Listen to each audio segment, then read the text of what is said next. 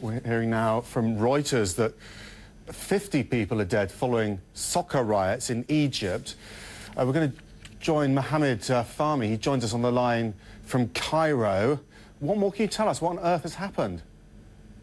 Well, it's a breaking news in the fact that two soccer matches going on today between Al Ahly, which is a leading football team, and Port Said in Port Said Stadium. What we're seeing is an unprecedented situation where thousands of fans just stormed onto the field, and there has been clashes between the two sides. We spoke to the Ministry of Health, and we know that in Port Said and Ahly, there's 25 people who have died and hundreds injured, and the injuries are caused of concussions and deep cuts, and it seems that the situation is unfolding. This is the information we have so far.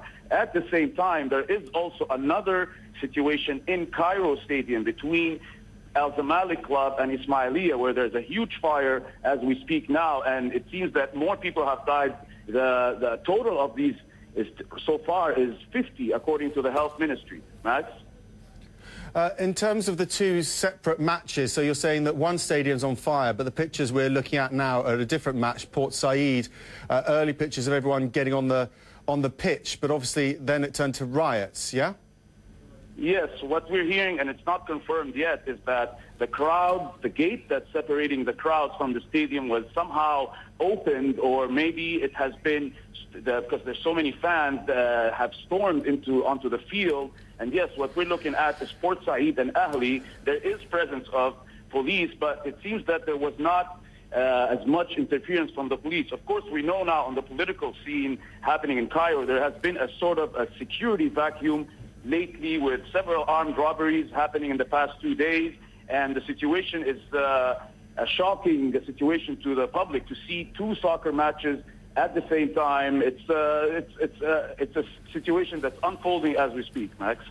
A security official apparently told the Associated Press that the home team, Al Masri, swarmed the field after they won 3-1. It's a very rare win, so it seems as though it started off as excitement and turned into something else. Well, sir, we are not very clear if they stormed in due to excitement, but what we know so far is that, yes, the team did win 3-1, the home team at Port Said, and the situation is unfolding as we see how it happened. We're trying to find out from the Ministry of Interior what the situation, what started all this. That's the question. We are trying to get to see where this is going at the moment. But it's also very suspicious that at the same time, there's also another situation unfolding in Cairo in another soccer game where the clashes are ongoing right now. Yeah, tell us what you can about that. How many injured or killed, or what figures have you got on that one? The Cairo match, not the match that we're watching on TV right now. Well, the Cairo match, it's the Cairo Stadium. It's the biggest stadium in Egypt. It's close. The situation is unfolding. There's a fire ongoing there. The total of people injured or killed in that match is not specifically information that I have right now, but we'll definitely be coming to you with more information in the next bulletin. But that was a similar picture to what we're seeing right now, as in fans storming the pitch?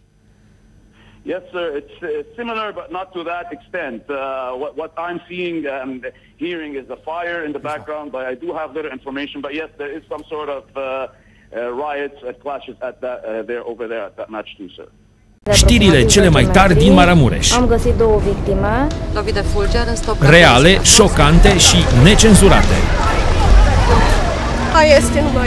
Știrile care te vor marca zi de zi. Știrile pe care le afli mereu primi.